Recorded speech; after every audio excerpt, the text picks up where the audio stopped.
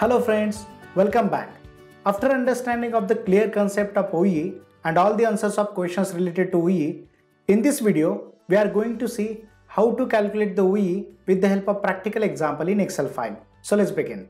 Before to start the calculation of the OEE in Excel file, let's understand some of the factors in detail.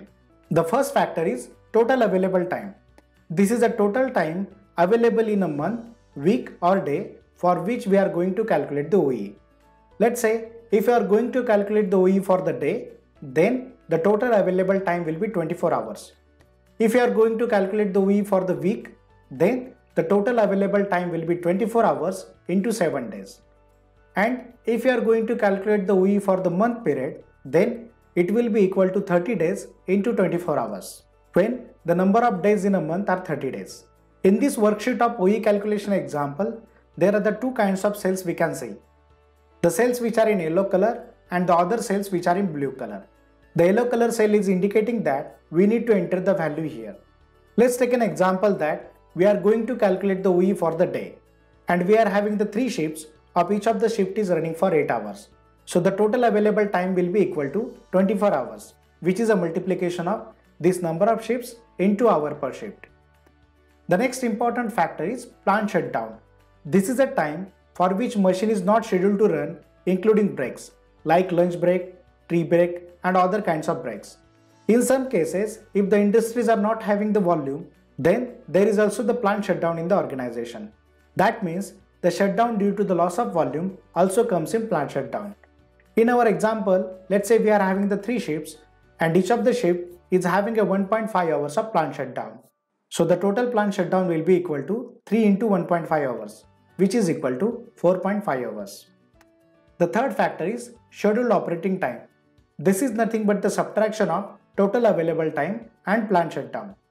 In our example, as the total available time is 24 hours and the plant shutdown is 4.5 hours, then the scheduled operating time will be equal to 24 minus 4.5, which is equal to 19.5 hours. The next important factor into the first section is the downtime loss. This is nothing but the planned and unplanned downtimes in your organization. So this includes equipment downtime, downtime due to the setups and changeovers. Let's say in our example this downtime loss is 2 hours. As this cell is indicated into yellow color, we need to enter value here. The next factor is idle cycle time. This is a minimum time required to produce a single unit. In most of the cases, this is given by the machine manufacturer or machine designer, or if it is not given by the machine designer, then we need to calculate it by using the time and motion study. In this template, we need to insert the cycle time in seconds. Let's say in our example, we are having an idle cycle time of 30 seconds.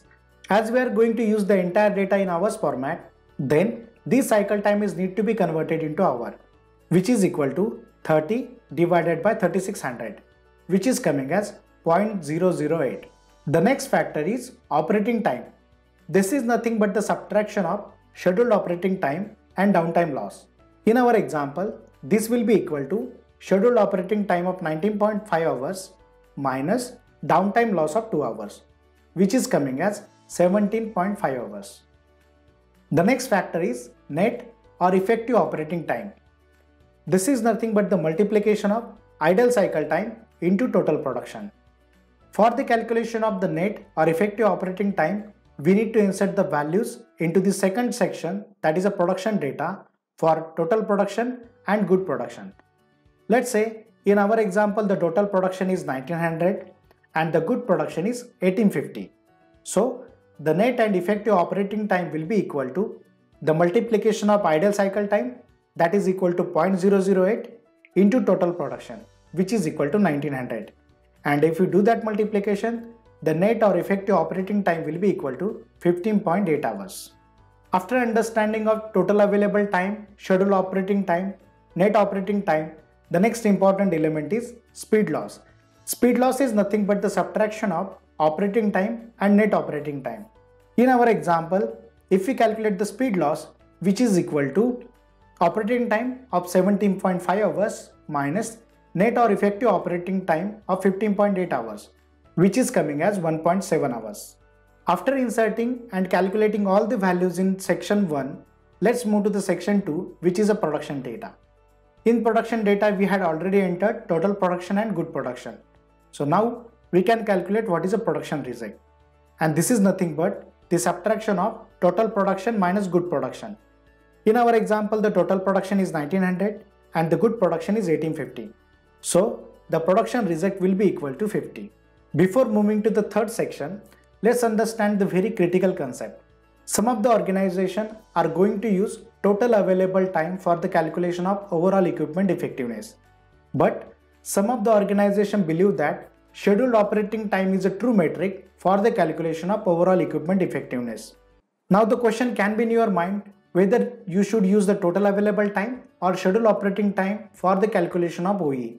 Well, it is depend on what is the philosophy of your organization. If your organization believes that total available time is a good metric, go with the calculation of OEE based on total available time. And if your organization believes in calculation of the OEE based on the scheduled operating time, then you go through the formula which is given into this Excel sheet.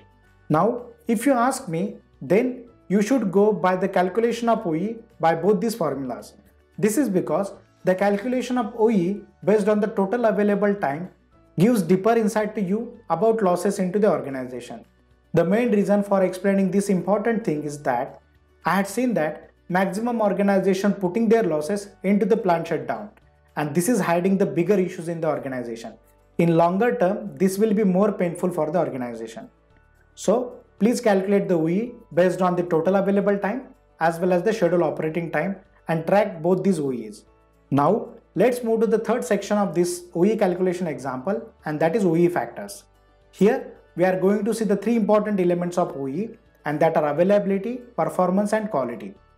How we can calculate the availability rate? Availability rate is nothing but the ratio of operating time to the total available time. So in our example, that will be equal to 17.5 hours divided by 24 hours. That is coming as 72.9%. Performance rate, that will be calculated as the multiplication of idle cycle time into total production divided by operating time. In our example, the idle cycle time is 0.008 multiplied by total production of 1900 divided by operating time of 17.5 hours. If we do that calculation, then the performance rate will be equal to 90.5%. And the quality rate, which is equal to the ratio of good production to the total production. In our example, the good production is 1850 and the total production is 1900. So if we do this calculation, then the quality rate will be equal to 97.4%. The last calculation in this OEE calculation example worksheet is the calculation of OEE, and which is equal to the multiplication of availability, performance and quality rates. If we do this calculation, then it will be coming as 64.2%. This you can also see in graphical representation, that availability is equal to 72.9%, performance is 90.5% and quality is equal to 97.4%. And if we do the calculation of all these three elements, then OEE is equal to 64.2%. There is another worksheet in this template which is including all the formulas and what is the relationship between different losses of the OEEs. As you are till the end of this video, so I am going to share this Excel template with you. If you want to download this Excel template, then you can get it from the description section. Now, at the end of this video, if you have found this information useful, please do not forget to like, comment and subscribe. Thank you for watching and see you in the next video.